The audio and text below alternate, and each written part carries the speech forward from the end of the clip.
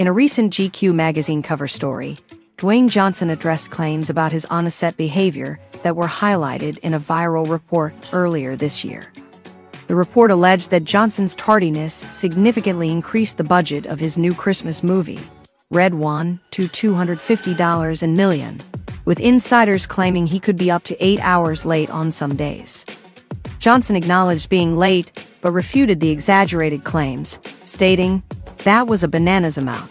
That's crazy, ridiculous." The report also mentioned Johnson's habit of peeing in water bottles to save time during filming. Johnson confirmed this, saying, "Yeah, that happens, I've said 1,000 times. Hey, I'm here, come and ask me, and I'll tell you the truth."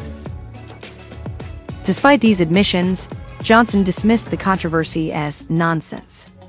His director Jake Heston and co-star Chris Evans defended him.